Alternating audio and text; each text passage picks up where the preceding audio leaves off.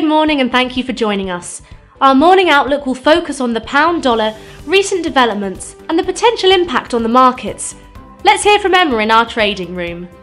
The sterling-dollar pair has remained as is in the last session. The ADX moved sharply into the positive area.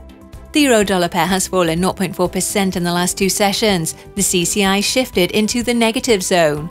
The Aussie-dollar pair has lost 0.3% in the last two sessions. The Williams indicator transitioned into the positive zone. The dollar-yen pair has fallen 0.1% in the last session. The highs-lows indicator moved into the negative area. Thanks, Emma. Moving on to the latest updates in world financial news. Ethereum miners and developers might be fighting over network upgrades, but derivatives data shows investors are still wildly bullish. Facebook is rolling out a new publishing platform in the coming months in the US that lets independent writers and journalists reach new audiences and monetize their work through email letters and individual websites.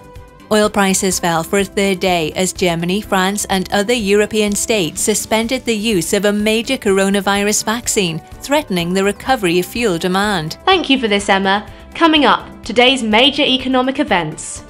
The US FOMC press conference will be released at 18:30 GMT, the US Fed interest rate decision at 1800 GMT, the US Fed's monetary policy statement at 1800 GMT. The Eurozone's construction output will be released at 10 GMT, Japan's foreign bond investment at 2350 GMT, Germany's 30-year bond auction at 1040 GMT. We hope that you've enjoyed today's market outlook. On behalf of all of us here, we wish you a productive trading day. Be sure to log in tomorrow morning for the latest news and events from the financial markets.